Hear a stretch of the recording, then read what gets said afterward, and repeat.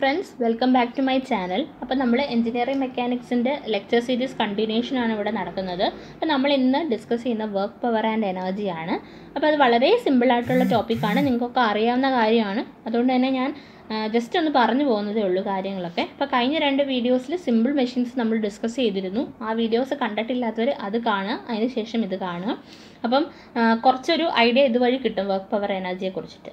എല്ലാം അറിയാവുന്ന കാര്യങ്ങളാണ് എങ്കിൽ കൂടി. ഇപ്പോൾ ഫസ്റ്റ് എന്ന് പറഞ്ഞാൽ വർക്കാണ്. വർക്ക് എന്ന് പറഞ്ഞാൽ work is defined as A product of net force acting on the body and the distance moved in the direction of the force. അപ്പോൾ വർക്ക് എന്ന് പറഞ്ഞു കഴിഞ്ഞാൽ രണ്ടെണ്ണത്തിൻ്റെ പ്രോഡക്റ്റ് ആണ്. എന്താണ്? ഒന്നെന്ന് പറഞ്ഞാൽ net force acting on the ബോഡിയും രണ്ടാമത്തെ എന്താണ്? Distance moved in the direction of the force. അപ്പോൾ ഞാൻ ഇവിടെ താഴെ ഇരിക്കുന്ന ഒരു ബ്ലോക്കിന് ഞാനൊരു എഫ് എന്ന് പറഞ്ഞൊരു ഫോഴ്സ് കൊടുത്ത് ആ ഫോഴ്സിൻ്റെ ഡയറക്ഷനിൽ തന്നെ ആ ബ്ലോക്ക് മൂവ് ചെയ്തിട്ടുണ്ടെങ്കിൽ വർക്ക് ഡൺ എന്ന് പറഞ്ഞാൽ ഞാൻ കൊടുത്ത ഫോഴ്സ് അല്ലെങ്കിൽ വേറെ എന്തെങ്കിലും ഫോഴ്സ് ഉണ്ടെങ്കിൽ അതിൻ്റെ നെറ്റ് ഫോഴ്സ് ഇൻറ്റു എത്ര ഡിസ്റ്റൻസ് ട്രാവൽ ചെയ്തു in the direction of the force, അതിനെയാണ് എന്ത് പറയുന്നത്? വർക്ക് എന്ന് പറയുന്നത്. അപ്പോൾ product of force and distance ആണ്. വെറും ഡിസ്റ്റൻസ് അല്ല, പാരലൽ ഡിസ്റ്റൻസ് ആണ്. അതാണ് work is equal to F into D. ഇനി ഇതിൻ്റെ ഇമ്പോർട്ടൻ്റ് ആയിട്ട് ചോദിക്കുന്ന കാര്യം SI യൂണിറ്റ്സ് ചോദിക്കാറുണ്ട്. ജൂളാണ് കറക്റ്റ് ആൻസർ. ഒരു ജൂൾ എന്ന് പറഞ്ഞാൽ ഒരു ന്യൂട്ടൺ മീറ്റർ ആണ്, which will be equal to 1 kilogram metre square per second square. അപ്പോൾ അത് ഓർത്ത് വെക്കുക. യൂണിറ്റ്സ് ചോദിക്കാറുണ്ട്. യൂണിറ്റ്സ് ഒന്ന് പ്രത്യേകം നോട്ട് ചെയ്ത് വെക്കാം. അപ്പോൾ എല്ലാവർക്കും അറിയാവുന്നതാണ്, എന്നാലും നോട്ട് ചെയ്ത് വെക്കുക. അപ്പോൾ ഫോഴ്സ് ഇൻറ്റു പാരലൽ ഡിസ്റ്റൻസ് അല്ലെങ്കിൽ distance moved in the direction of the force ആണ് എന്ത്? വർക്ക്. ഓക്കെ, അപ്പോൾ അത് ക്ലിയർ ആണല്ലോ വർക്ക്. എൻ്റെ ഡെഫിനിഷനും ഒന്നും ഞാൻ ചോദിച്ച് കണ്ടിട്ടില്ല, പക്ഷേ യൂണിറ്റ്സ് ഞാൻ ചോദിച്ച് കണ്ടിട്ടുണ്ട്. അപ്പോൾ യൂണിറ്റ് ഒന്ന് ഓർത്ത് നോക്കാം. ഇനി അടുത്ത ടേം എന്തായിരിക്കും? അപ്പം പവറാണല്ലേ. വർക്ക് പവർ എനർജി എന്നല്ലേ പറഞ്ഞത്. പവർ എന്ന് പറഞ്ഞാൽ it's rate at which work is done. Work നടക്കുന്ന റേറ്റ് അല്ലെങ്കിൽ പെർ ടൈമിൽ എത്ര വർക്ക് നടക്കും. Power is equal to work by time ആണ്, അല്ലെ W ബൈ ടൈം ആണ്. W എന്ന് പറഞ്ഞാൽ ഫോഴ്സ് ഇൻറ്റു ഡിസ്റ്റൻസ് ആണ്. FD ബൈ T ആണ് ഇക്വേഷൻ.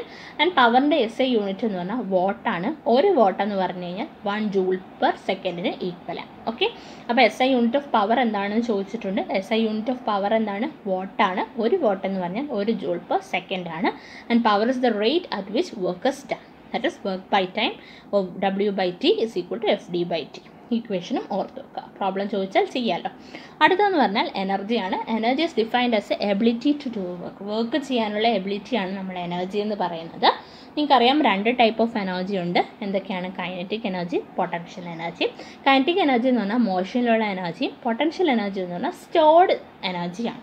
ഓക്കെ, ഇനി SI unit of kinetic energy എന്ന് പറഞ്ഞാൽ ജൂള് തന്നെയാണ്. ഒരു ജൂൾ എന്ന് പറഞ്ഞാൽ നമ്മൾ മുന്നേ പറഞ്ഞു 1 kilogram metre square per second square ആണ്. ഓക്കെ, അപ്പോൾ രണ്ട് type of energy, potential energy and kinetic energy. ഈ പൊട്ടൻഷ്യൽ എനർജിയുടെ എക്സാമ്പിളൊക്കെ ചോദിക്കാറുണ്ട്. ആൻ എക്സാമ്പിൾ ഓഫ് എന്ന് പറഞ്ഞിട്ട്. കൈനറ്റിക് എനർജി നിങ്ങൾക്ക് മോഷൻ വരുന്ന എഴുതാൻ പറ്റും, അതുകൊണ്ട് അത് ചോദിക്കാറില്ല. പൊട്ടൻഷ്യൽ എനർജിയുടെ എക്സാമ്പിൾസ് ആണ് ചോദിക്കാറുള്ളത്. അപ്പം യൂണിറ്റ് ഒന്ന് ഓർത്ത് വെക്കുക, വർക്കിൻ്റെയും പവറിൻ്റെയും എനർജിയുടെയും. ഓക്കെ, ഇനി അടുത്തത് കൈനറ്റിക് എനർജിയെ കുറിച്ച് പറയുകയാണ്. നമ്മൾ നേരത്തെ പറഞ്ഞു kinetic energy energy of motion ആണ്. And it's A scalar quantity. Scalar quantity ആണ് കൈനറ്റിക് എനർജി. ഇനി കൈനറ്റിക് എനർജിയുടെ ഇക്വേഷൻ ½ mv² ആണ്. അപ്പോൾ ഇതിനകത്ത് നിങ്ങൾക്ക് ചിലപ്പോൾ മൊമെൻറ്റം വെച്ചിട്ട്, MV എന്ന് പറഞ്ഞാൽ മൊമെൻറ്റം ആണല്ലോ, മൊമെൻറ്റം ചേഞ്ച് ചെയ്താൽ ഇത്രയും ടൈംസ് ആയി കഴിഞ്ഞാൽ കൈനറ്റിക് എനർജിക്ക് എന്ത് ചേഞ്ചാണ് വരുന്നത്? അല്ലെങ്കിൽ ആദ്യം ഒരു ബോഡിക്ക് മാസ് M-ഉം V വെലോസിറ്റി ആയിരുന്നപ്പോൾ കൈനറ്റിക് എനർജി ഉണ്ടായിരുന്നു. രണ്ടാമത് മാസ് ഡബിളായി, വെലോസിറ്റി 1/2 ആയി. അങ്ങനെ വരുമ്പോൾ കൈനറ്റിക് എനർജിയുടെ റേഷ്യോ ഇങ്ങനെയൊക്കെ പറഞ്ഞ് പ്രോബ്ലംസ് ചോദിക്കുമ്പോൾ ഈ ഇക്വേഷൻ വെച്ചിട്ട് ചെയ്യാൻ പറ്റും. ½ mv² ആണ് ഇക്വേഷൻ. അപ്പം ഇത് അറിയാവുന്നതാണ്, എന്നാലും പറഞ്ഞിരുന്നു എന്നേ ഉള്ളൂ. ഇനി അടുത്തതെന്ന് പറഞ്ഞാൽ പൊട്ടൻഷ്യൽ എനർജിയാണ്. പൊട്ടൻഷ്യൽ എനർജി ഞാൻ നേരത്തെ പറഞ്ഞു സ്റ്റോർഡ് എനർജിയാണ്. എക്സാമ്പിൾ ഞാൻ ഇവിടെ കാണിച്ചു തരാം. ഇത് ഒരുപാട് തവണ ചോദിച്ചിട്ടുള്ളതാണ്. കംപ്രസ് സ്പ്രിങ്, ഇങ്ങനെ ഒരു മാസ് M വെച്ചിട്ട് കംപ്രസ് ചെയ്ത സ്പ്രിങ്ങിന് എന്ത് എനർജിയാണ് ഉള്ളതെന്ന്? പൊട്ടൻഷ്യൽ എനർജിയാണ്. കാരണം എന്താണെന്ന് വെച്ച് കഴിഞ്ഞാൽ നമ്മൾ ഈ സ്പ്രിങ് റിലീസ് ചെയ്ത് കഴിഞ്ഞാൽ ഈ സ്പ്രിങ്ങിന് മാസ് M-ൻ്റെ പുറത്തൊരു വർക്ക് ചെയ്യാൻ പറ്റും. വർക്ക് എന്ന് പറഞ്ഞാൽ എന്താണ്? എപ്പോഴാണ് വർക്ക് നടക്കുന്നത്? അതേ ഡയറക്ഷനിൽ, ഫോഴ്സിൻ്റെ അതേ ഡയറക്ഷനിൽ മൂവ്മെൻറ്റ് നടക്കുന്നുണ്ടോ എന്ന് നോക്കിക്കേ. സെക്കൻഡ് ഫിഗറിൽ നിങ്ങൾക്ക് കാണാം ഫോഴ്സ് ആ സ്പ്രിങ് വന്ന് അടിച്ചിട്ട് മാസ് മൂവ് ചെയ്യുന്നുണ്ടല്ലേ. അപ്പോൾ അതുകൊണ്ട് നമുക്ക് എന്ത് പറയാം? കംപ്രസ്ഡ് സ്പ്രിങ്ങിന് എന്താണ്? പൊട്ടൻഷ്യൽ എനർജിയാണ്. ഓക്കെ, അപ്പോൾ ഈ ക്ലോക്കിൻ്റെ കാര്യമൊക്കെ വെച്ചിട്ട് സ്പ്രിങ് വെച്ചിട്ട് ചോദിക്കാറുണ്ട്. പൊട്ടൻഷ്യൽ എനർജി കംപ്രസ്ഡ് സ്പ്രിങ്ങിന് പൊട്ടൻഷ്യൽ എനർജിയാണ്.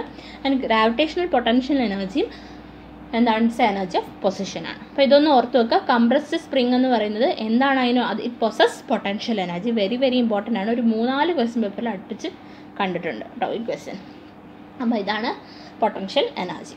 ഓക്കെ, ഇനി അടുത്തത് നമുക്ക് പൊട്ടൻഷ്യൽ എനർജിയുടെ ഇക്വേഷനാണ്. mgh ആണ്. നിങ്ങൾക്കറിയാം mg എന്ന് പറഞ്ഞാൽ വെയിറ്റും ഇൻറ്റു ഹൈറ്റ് h. അപ്പം വെയിറ്റ് ഇൻറ്റു ഹൈറ്റ് ആണ് പൊട്ടൻഷ്യൽ എനർജി, mgh ആണ്. അപ്പം നിങ്ങൾക്ക് ഹൈറ്റ് അറിയാമെങ്കിൽ ഒരു സർഫസിൽ നിന്ന് ഇത്രയും ഹൈറ്റിലിരിക്കുന്ന ഒരു ഒബ്ജക്റ്റിന് പൊട്ടൻഷ്യൽ എനർജി ഉണ്ട് കണ്ടുപിടിക്കാനൊക്കെ ചോദിച്ചാൽ you can use this equation. Okay, ഇനി അടുത്ത law of conservation of energy ആണ്. അതായത് in the absence of friction, അത് ഓർക്കുക, ഫ്രിക്ഷൻ ഇല്ലാത്ത സാഹചര്യത്തിൽ some of kinetic energy and potential energy the system is constant.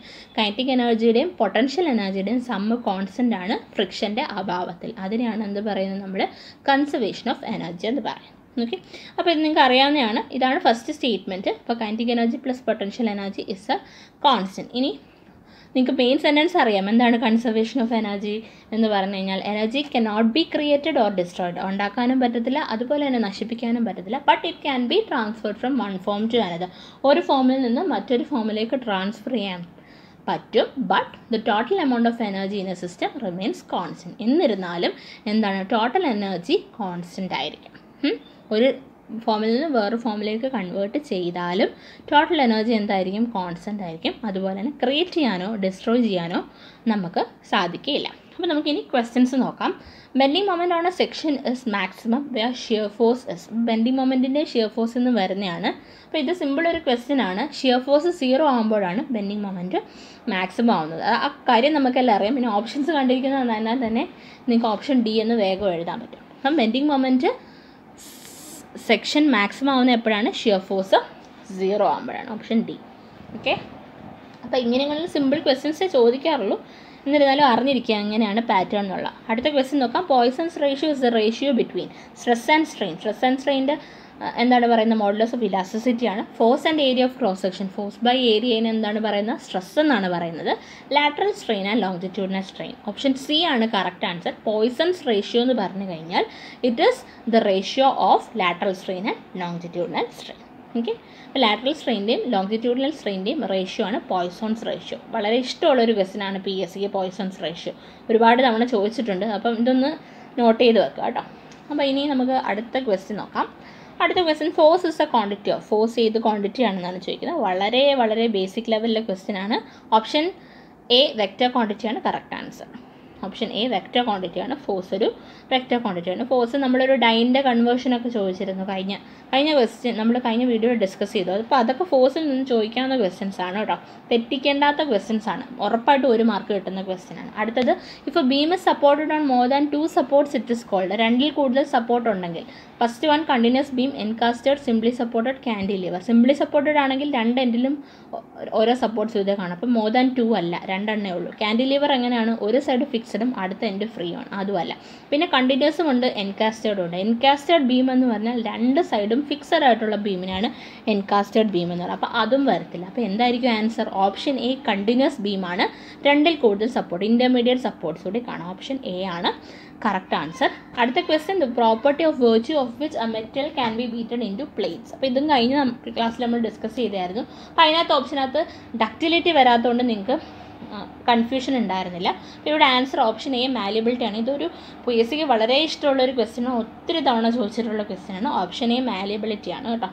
Okay, അപ്പം ഇനി അടുത്ത വീഡിയോ എന്ന് പറഞ്ഞു കഴിഞ്ഞാൽ എഞ്ചിനീയറിംഗ് മെക്കാനിക്സിൻ്റെ സിലബസ് വൈസുള്ള അടുത്ത ടോപ്പിക്കും ഇതുപോലെ തന്നെ 5 റിപ്പീറ്റഡ് ക്വസ്റ്റ്യനുമാണ്. അപ്പോൾ 2014 തൊട്ട് 2019 വരെയുള്ള എല്ലാ ക്വസ്റ്റ്യൻ പേപ്പറിൽ നിന്നുള്ള നമ്മുടെ ഓവർസിയർ ലെവലിലുള്ള എഞ്ചിനീയറിംഗ് മെക്കാനിക്സിൻ്റെ ക്വസ്റ്റ്യൻസ് ഇവിടെ 5 ക്വസ്റ്റ്യൻസ് ആയിട്ട് ഡിസ്കസ് ചെയ്യും.